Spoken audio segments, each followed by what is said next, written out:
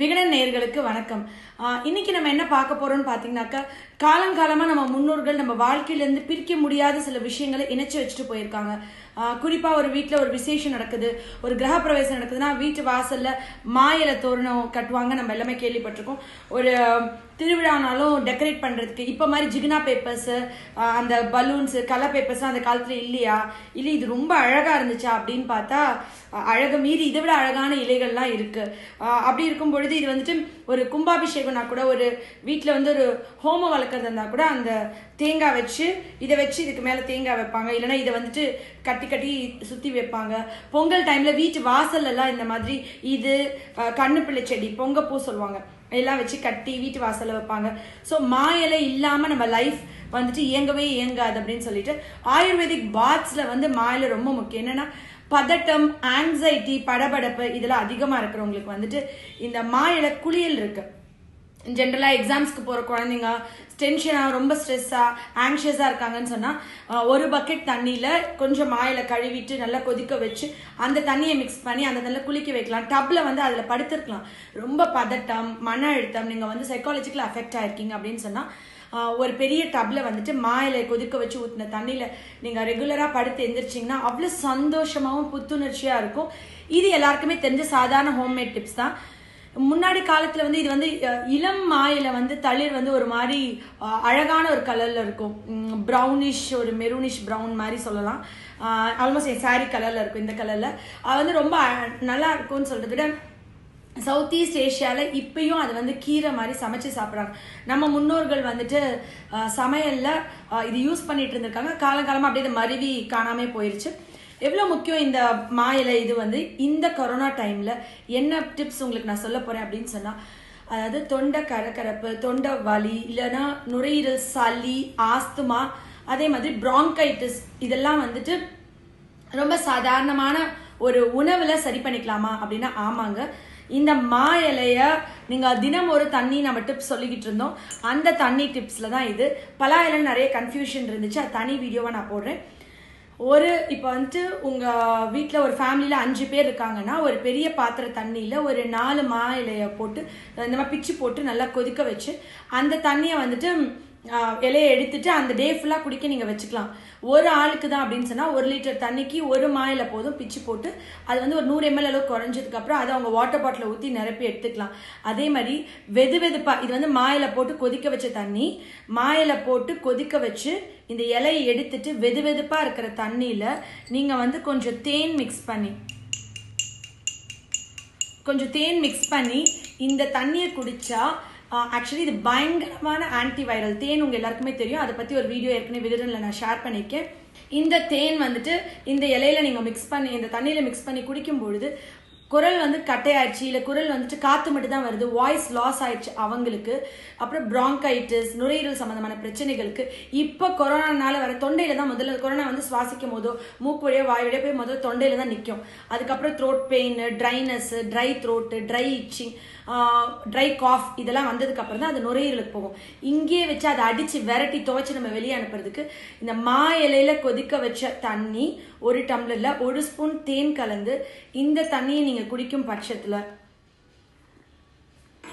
கொஞ்சம் கஷ்டமா இருக்கு, பட் இருந்தாலும் மருந்துன்னு நினைச்சு நீங்க குடிங்க. இன்னும் கொஞ்சம் தேன் மிக்ஸ் பண்ணிக்கிட்டா ஒரு வேலை ஸ்வீட்டா இருக்கும்னு நினைக்கிறேன். பட் நான் வந்துட்டு ரெகுலரா தினம் ஒரு தண்ணியில இந்த மாதிரி குடிச்சிட்டு இருக்கேன். இது வந்து அவ்வளோ கடுமையா இருக்காது. பட் வெது வெதுப்பான தண்ணியில அப்படி குடுக்கும்போது சின்னவங்கல இருந்து பெரியவங்க வரைக்கும், வயசானவங்க வரைக்கும் இந்த தண்ணி குடிக்கும் பொழுது அவங்களுக்கு இந்த தொண்டை பிரச்சனை வரவே வராது. அண்ட் நுரையீரல் பிரச்சனைகளும் தீரும். இது மட்டும் தான் இதோடைய முக்கியமான டிப்ஸா கொரோனா டைம்ல அப்படின்னு பார்த்தா கிடையாதுங்க. சர்க்கரை வியாதி இல்லாத வீடே கிடையாது. கொய்யா இலை மாதிரி, பலா இலை மாதிரி இதுவும் வந்து சர்க்கரை வியாதிக்கு ஒரு முக்கியமான மருந்து. அது மட்டும் இல்லாம சர்க்கரை நோய் வந்தவங்களுக்கு கண் பார்வை, ரெகுலரா டயபெட்டிக் ரெட்டினோபத்தின்னு சொல்லுவாங்க. அதாவது கண்ணோட கருவிழிக்கு பின்னாடி இருக்கிற ரத்த குழாய்கள் வீக் ஆகி அதுல பிளட் கசிஞ்சு இது வந்து கண்ணு மங்களா தெரியுது, கண்ணுக்கு முன்னாடி ஏதோ மிதக்கிற மாதிரி தெரியுது தாண்டி குளோக்கோமான்னு சொல்லக்கூடிய ஐ பிரஷர் கூடுதா அது ஒரு பக்கம், அது தாண்டி கண் பார்வை இழக்கிறதுக்கான முக்கியமான காரணம் டயபெட்டிக் ரெட்டினோபதி. டைப் 1 சர்க்கரை வியாதியா இருக்கலாம், டைப் 2 இருக்கலாம். சர்க்கரை வியாதி வந்தவங்களுக்கு ரத்த குழாய்கள் வீக்னஸ்னால இது வந்து பிளட் வெசல்ஸை ஸ்ட்ரென்தன் பண்ணுது. நம்ம பார்க்குற நம்ம ஒவ்வொரு தண்ணி பார்த்துட்டு இருந்தோம், ஒவ்வொரு வகைக்கு. பலா இலை தண்ணி வந்துட்டு கணையத்தில் இருக்கிற செல்கள் செத்து போகாமல் அதை உயிர்ப்பிச்சு இன்சுலின் சுரக்க வச்சு சுகரே இல்லாமல் ஆக்குன்னு பார்த்தோம் பலா இலை தண்ணி. மா இலை தண்ணி வந்துட்டு நீங்க ரெகுலரா எடுத்துட்டு இருக்கும் பொழுது சர்க்கரைனால வர பாதிப்பு, கண் பார்வை இழக்காம இருக்கிறதுக்கு, டயபெட்டிக் ரெட்டினோபதிக்கு பிளட் வெசல்ஸை ஸ்ட்ரென்தன் பண்ணி பிபியை குறைக்குது. சரி, வெறும் கண்ணில் இருக்கிற ரத்த குழாய்கள் மட்டும் தான் பண்ணுதுன்னு பார்த்தா காலில் இருக்கிற ரத்த குழாய்கள், வேரிகோஸ் வெயின்ஸ், அதாவது டிராஃபிக் போலீஸு, டீச்சர்ஸு, நர்சஸ்ஸு, சமையலில் ரொம்ப நேரம் நிற்கிற பெண்கள் எல்லாருக்கும் ரத்த வந்து புவியீர்ப்பு சக்தி நோக்கி காலுக்கு போய் ரத்தம் தேங்கி இதனால வந்து வேரிகோஸ் வெயின்ஸ் டெவலப் ஆகுது. காலில் புண்ணாய் நிறைய பேர் காலை இழக்கிற நிலைமைக்கு வந்துடுறாங்க. அப்படின்னு பார்த்தா சர்க்கரை நோயிலையும் கால் வந்துட்டு நிறைய எஃபெக்ட் ஆகும். டயபெட்டிக் ரெட்டினோபதி, நியூரோபதி, நெஃப்ரோபதி நிறைய அதில் வந்துட்டு பக்க விளைவுகள் வந்துட்டு இருக்கு சர்க்கரை நோயினால. நாட்பட்டு இருக்கணும், ஆனால் அந்த சுகர்னால அவங்களுக்கு காலில் புண்ணோ அரிப்போ, விரல்கள் இழக்கக்கூடாது சர்க்கரை நோயினால, காலை அழுகி போகக்கூடாது, ரத்த ஓட்டம் சீராக இருக்கணும், என் காலை நான் இழந்துடக்கூடாதுன்னு நினைக்கிறேன் எல்லாரும். இது வந்து வெறும் சர்க்கரை நோய் இருக்கிறவங்க மட்டும்தான் குடிக்கணும் இல்லை. ஒரு வயசு குழந்தையிலிருந்து 90 வயசு ஆட்கள் வரைக்கும் இது வந்து நுரையீரல் பிரச்சனைக்கு குடிக்கலாம். அண்ட் சர்க்கரை இருக்கிறவங்க 7 நாள் 7 தண்ணின்னு சொன்னதுல ஒரு நாள் கொய்யா இலை தண்ணி. கொய்யா இலை தண்ணி நம்ம எல்லாருக்குமே தெரியும். கொய்யா இலை நிஜமாவே வந்து 45 நாள் குடிக்கும் பொழுது சுகரே இல்லாமல் ஆயிரும்னு சொல்லியிருக்கேன். ஆனால் சுகர் வந்ததுக்கு அப்புறம் கணையம் அழிஞ்சிடாம இருக்கிறதுக்கு நம்ம வந்துட்டு இந்த பலா இலை தண்ணியை குடிக்கணும். அதுக்கப்புறம் சர்க்கரை வந்துருச்சு, நான் நாள்பட்ட சர்க்கரை நோயில் இருக்கேன், என்னோட கால் விரல்களை நான் இழக்கக்கூடாது, என் கண் பார்வையை நான் இழக்கக்கூடாது அப்படின்னு சொன்னா 7 நாள் தண்ணியில் இது ஒரு நாள். சரி, நான் வந்து சிட்டிஸ்ல இருக்கேன், ஃபாரின்ல இருக்கேன் அப்படின்னு சொன்னா உங்க வீட்டில் இருக்கிற பெரியவங்க கிட்ட சொல்லி ஆக்சுவலி வந்துட்டு இது வந்துட்டு ஒரு டிப்பாவே யூஸ் பண்றாங்க. கொய்யா இலை டிப்பு, மா இலை டிப்புன்னு சொல்லி டீ டிப்பாவே வந்துட்டு இப்ப நிறைய வியாபாரத்தில் வந்துருக்கு. இன்னொரு 10 வருஷம் கழிச்சு இது ஒரு மிகப்பெரிய வியாபார சந்தையாகும். ஆனா நம்ம வீட்லயே கொல்லப்புறத்திலேயே மாமரம் கொய்யா மரம் இருக்கும் போது நீங்க கடையில காசு கொடுத்து வாங்கி இந்த டிப் யூஸ் பண்ண வேணாம். வீட்டில் நிறைய இலையை பறிச்சு நிழல் காய்ச்சலா போட்டு அதை அரைச்சு பவுடர் பண்ணி பேக் பண்ணி கொரியர் அனுப்பிவிட சொல்லுங்க. சப்போஸ் நீங்க ஃபாரின்ல இருக்கீங்கன்னா இங்க இருந்து மசாலா பொடிஸ் எடுத்துட்டு போற மாதிரி 7 நாளைக்கு 7 பொடி, இப்போ 3 இலை சொல்லியிருக்கேன், இதெல்லாமே காய வச்சு நீங்க வந்து பவுடர் பண்ணி கொண்டு போயிருங்க. 1 ஸ்பூன். அதே மாதிரி எனக்கே ஆச்சரியமா இதை பத்தி படிக்கும் போது கிட்னி ஸ்டோன்ஸ் அண்ட் பித்தப்பை கற்கள் இருக்கிறவங்க வந்து இந்த 1 டம்ளர் தண்ணிக்கு நைட்டே 1 ஸ்பூன் இந்த மா இலை பொடியை போட்டு ஊற வச்சு தண்ணியை மறுநாள் காலையில் எழுந்திரிச்சா தண்ணி மட்டும் குடிச்சா கல் உடைஞ்சிரும், கல் உடைஞ்சு இது வெளியேற்றுன்னு சொல்லுவாங்க.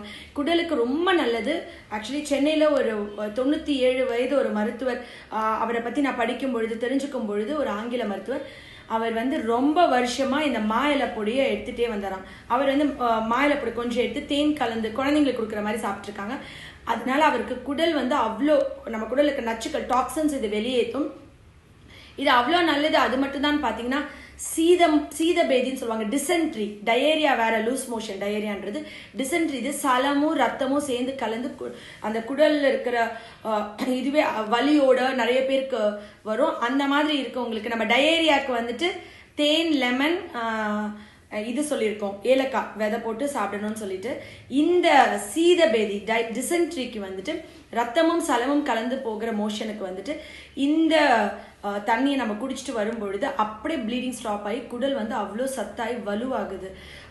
சரி, இது மட்டும்தான் அப்படின்னு சொன்னீங்கன்னா இந்த சீசனுக்கு இந்த மா இலைய நம்ம வாழ்நாள்லேருந்து பிரிக்க கூடாதுன்றதுக்காண்டி நம்ம முன்னோர்கள் தோரணமாகவும் வீட்டில் இருக்கிற ஒவ்வொரு விசேஷங்களுக்கும், ஒரு வீட்டில் ஒரு தீட்டு கழிக்கிற அப்படின்னு சொன்னா ஒரு தண்ணியில கோமியம் வச்சுக்கிட்டு ஒரு சொம்புல இதை வச்சு தெளிப்பாங்க. அதுக்கு எத்தனையோ இலைகள் யூஸ் பண்ணலாம்ல. இந்த மா இலை வந்து பாசிட்டிவ் எனர்ஜி, ஆங்ஸைட்டியை குறைக்குது, மன அமைதியை கொடுக்குது, குடும்பத்தில் சந்தோஷத்தை கொடுக்குதுன்றதுக்காண்டி தான். ஸோ ப்ளீஸ் 7 நாள் 7 தண்ணியில் இந்த 3 இலை சொல்லியிருக்கேன். சொல்றத ஒருத்தவங்க கூட மிஸ் பண்ணாமல் உங்கள் வீட்டில் இதை இன்னிலிருந்தே 1 நாள் தண்ணியாக யூஸ் பண்ணணும்னு கேட்டுக்கிறேன். Love you all. நன்றி.